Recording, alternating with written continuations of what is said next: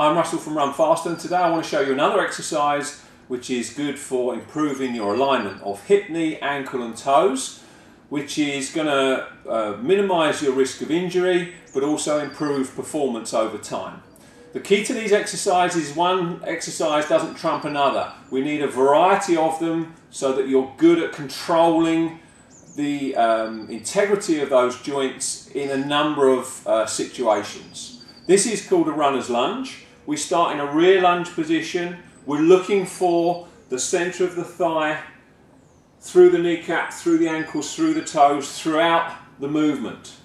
This exercise also gives us the opportunity to use our arms in a running fashion and to really drill that connection between the arms and the legs.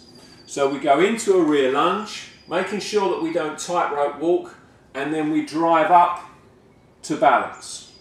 We control as we sit back and drive up. My emphasis is on the front foot, pushing down through the floor, really engaging through the glutes and the hamstrings.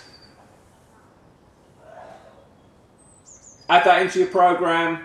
Over time, you'll see an improvement in the alignment, improvement in your performance.